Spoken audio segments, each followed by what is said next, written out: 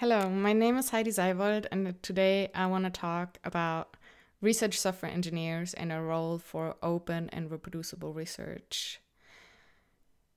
I work at the LMU in Munich and the University of Bielefeld. So, why do I care about this topic? Who am I? I am a statistician, or you could also call me a data scientist, and I care a lot about good software for stats. So I'm a maintainer and contributor to several R packages. I teach R, statistics, reproducibility, and open science. I'm an assistant editor for the Journal of Statistical Software, a member of the LMU Open Science Center, an expert of open scholarship for knowledge exchange, and many other things that revolve around both technical stuff and open science and computational reproducibility. So this is how I got into this whole idea. And when I do talk about open science, I talk about things like making code reusable for others, preprints. I'm a big fan of publishing preprints. I tell people to use version control because that's like the tool that's made me feel the most confident about not losing my work. And essentially, I'm like, why don't we as researchers who are paid by the taxpayer just make everything available for everyone, because everyone is paying us, so we should also give our results to everyone. But then I start showing which tools I use, and then it gets technical really quickly. And so in the following, I will be showing you which tools I use. You might be a bit overwhelmed with all the technical stuff that I'm using to do open and reproducible research. And then I'll show you a solution that I think is a great solution for this situation where researchers are overwhelmed with how to do open science and reproducibility in a smart way. So this is my toolkit, or at least parts of my toolkit that I use for making my work open, making my work reproducible, reusable, and so on. So let's start here on the top left. I use version control for versioning my texts, but also my code and everything. I use automation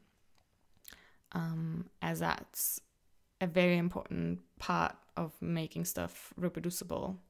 In my opinion, I try to document my work as best as I can so that others can actually understand what my work is about. I try to be very organized in the sense that I try to have a good folder structure so that others can use my stuff, but also organized in the sense that I try to organize my life in a way that I get shit done. And finally, I try to publish my stuff on at the right places. So publishing code, for example, on GitHub or GitLab, being online, doing science communication, for example, on Twitter, having websites and so on, publishing material on things like the Open Science Framework, publishing benchmarking results on the Open Machine Learning platform that I'm contributing to as well, and publishing obviously preprints and then also journal articles. So if now you look like this because all the tools that I showed are like, oh, so scary, because you've never heard of Make before or Docker, then don't worry. This is normal because open science and reproducible research require tremendous software skills. So what I want to do in the future, because I don't think that every researcher can do this whole thing on their own is help them. So I want to be able to have researchers use modern tools without getting completely frustrated. And I think that's very important, because we want to I believe that everyone wants to do good research, or most of us want to do good research, but we just need to help each other in doing so.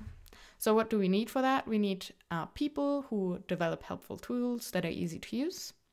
We need people who help researchers with finding and learning that good tools. We need people who support researchers with reproducibility, and especially with computational reproducibility, because that's often the part that people are most scared of. And we need people who support researchers in writing scripts and software. So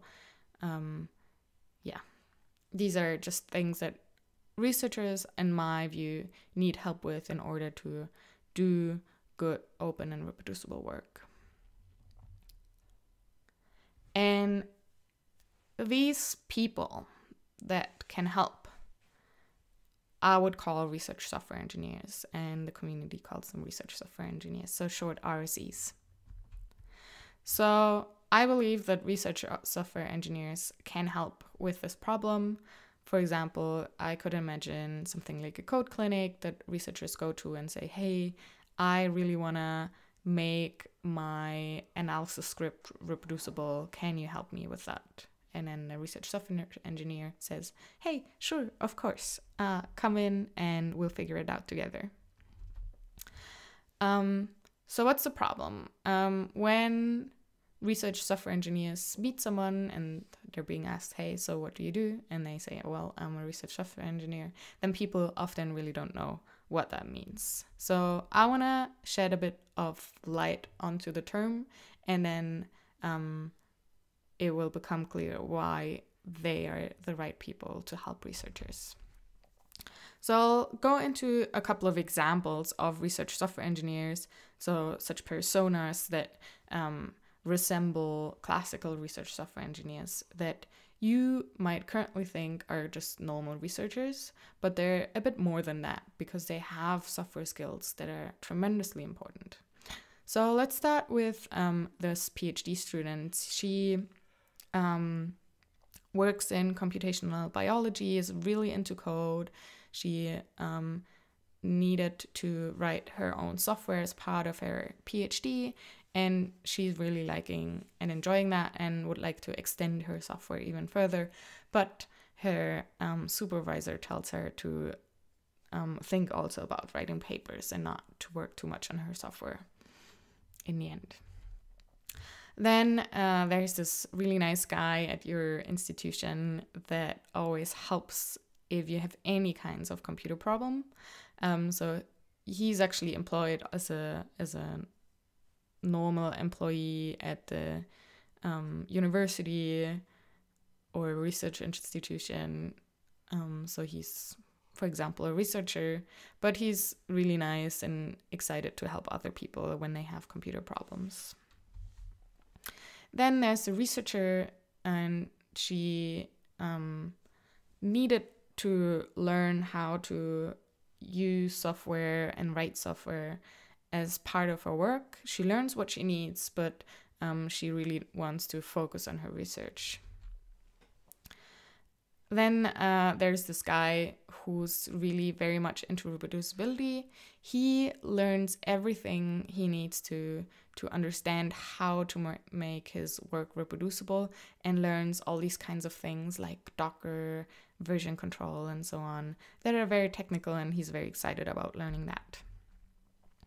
And then there's the software person. She's hired by as part of a research project to specifically create software for the project.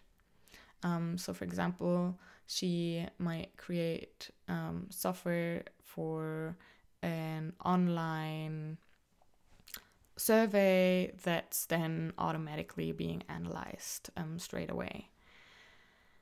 But she gets an offer from a company that values her skills apparently much more and pays her much more, so she leaves academia because she has no good chances of having a great career in academia. And then there's people like me who are like super excited about research, super excited about code as well. And yeah, I'm still here. I'm still in academia, and I'm trying to figure out my personal path through the academic jungle, where I can be both a research software engineer and a person who cares about open science and someone who does also some research.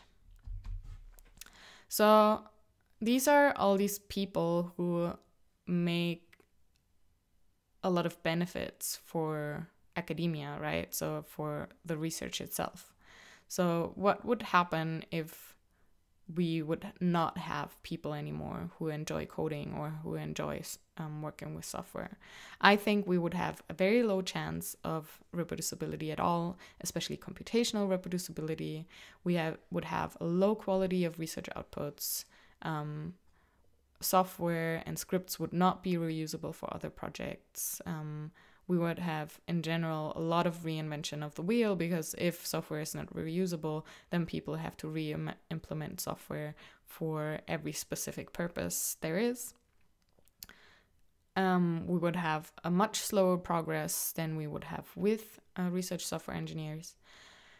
In general, these things like big data, data science, AI, they're all things that wouldn't be possible without people who enjoy coding.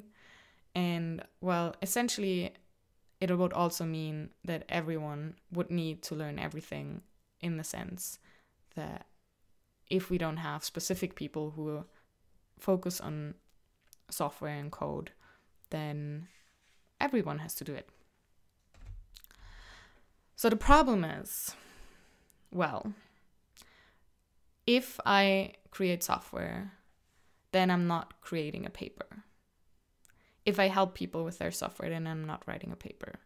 But at the same time, papers are valued so much more than software. And additionally, since that leads to the fact that if you focus on software, you cannot go the classical career path, potentially, and become a professor at some point or get a permanent position. There's really limited career possibilities for software developers in research.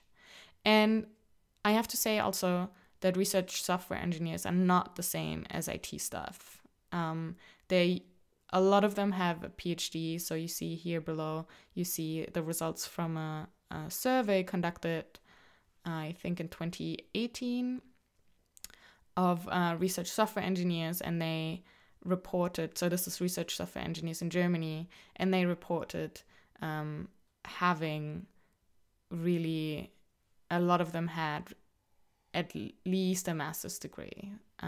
Many of them even had a PhD. So these are people that are highly educated. They have an intricate knowledge of research, which they need to have in order to understand the software for the research. So they're not the same as IT staff, and they're not going to be hired as IT staff. They'd rather go to companies instead. So it's a really awkward situation. At the same time, RSEs are not getting the support and career that they deserve as a qualified parts of the research community that they are. And at the same time, research doesn't work without RSEs. So the more computational research becomes, and already most of the research is to a certain extent computational, the more research depends on RSEs. So what do we do? And in essence, we need to make the situations better for RSEs so that we as researchers can benefit from their knowledge. So what we do is we join forces with other people who care about this. And so in Germany, we now have an association, Verein, Gesellschaft für Forschungssoftware, so Association for Research Software. And this association also has a website We had our first conference last year. We planned on having a second conference this year, but you know what the situation is like. And we also have regional chapters. So in Munich, for example, we have a mailing list, and we had a couple of meetings where we met with other research software engineers or people who care about research software. And this is a growing community that started in the UK. So in the UK, it's essentially started with the Software Sustainability Institute and just coining the term, essentially. That was a big important step. That was in March 2012. And then the German group was started in September 2016 at an RSE conference in the UK. And then the association was formed in November 2018.